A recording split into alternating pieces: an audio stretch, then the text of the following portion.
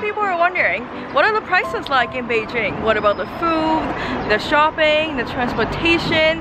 What about the cost of living in Beijing? What about the rent? Well, today I'm doing a little bit of market research. 北边比南边贵，东边比西边贵。哦，这叫望京，这里一平台湾平，30万人民币，25万人民币左右吧。啊，大概就是在这个地方，你买一套就是 apartment， 那大概3室1厅，你们这个懂吧？3个房间，就三个卧室1个客厅的这种房间，大概需要5000万台币吧。像我们住的那样子2房1厅的，是租金大概多少？在北京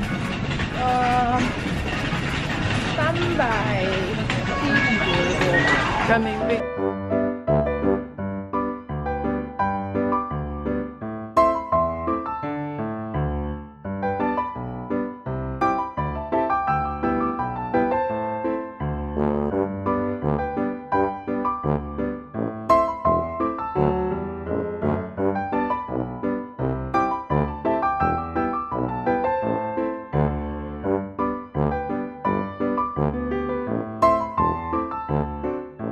所以你刚刚那到底多少钱？300块吧。冰楼卡要配什么？中杯的吗？我可以要好中杯好了。35。好。